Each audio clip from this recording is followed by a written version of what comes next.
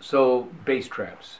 There are different kinds of bass traps, and depending on the type of bass trap it is, determines where it's supposed to be located.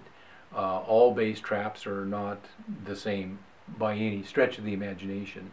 The tube trap product line is a pressure zone bass trap. In other words, it takes pressure, acoustic pressure, to push air in and pull air out of the chamber inside the tube trap. As it's pulling out and pushing in air back and forth in the wall, there's friction in the wall and there's energy absorption. Now, other types of bass traps are what you might call a pressure gradient bass trap. In other words, it's the pressure difference on one side compared to the other side that causes the bass trap to operate.